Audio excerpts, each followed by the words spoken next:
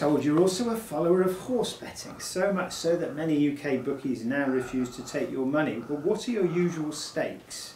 Well, I think that needs to be qualified, that remark. It is true that I have had accounts which I have operated closed in the past at the request of the bookmaker in the light of the results. But bookmakers really are fair weather friends often enough, and if you lose money to them, and I've lost a great deal of money to 3 firms in particular this last few years, I can assure you they're very happy to keep the accounts opened. I won't, since this is a family broadcast, I won't tell you how much I've lost, but believe you me, it's a lot. Why do you love horses? I don't love horses. Why do you love the thrill of betting on horses? Well, it's the adrenaline rush, isn't it? That's why people gamble, and I have the additional incentive, if I can put it that way, which is that having formed an opinion, however foolishly, I like to bet that I'm right.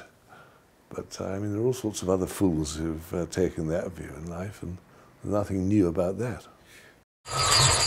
What about gambling and share tipping as one and the same? Well, of course they're the same. They are forming a view and betting on it. There's no difference. Right. I don't know why, incidentally, a lot of people think investment is different from betting on horses, and my view is that such a view is insane. There is no distinction between the two. A horse race might be over in 2 minutes, and a share to come to fruition might take 10 years. But the idea is the same, to profit by one's judgment. What are the essential skills required for succeeding as in either field, really? Well, I must have good information. That you must have. With horse racing, it's absolutely vital one has good information. As I think I just told you, in recent years I haven't had it.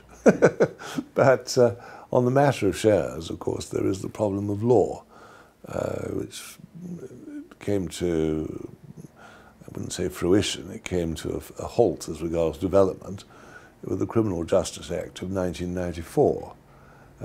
I myself think the law is fundamentally flawed in that it seems to me entirely legitimate for companies to brief the market as to how things are going, whereas the law, as understood in practice, is that there's a duty to the public as a whole. Well, I think that's a foolish and uneconomic idea, but I can tell you it's very much in the ascendancy, and if you ignore it, you can get yourself into a lot of trouble.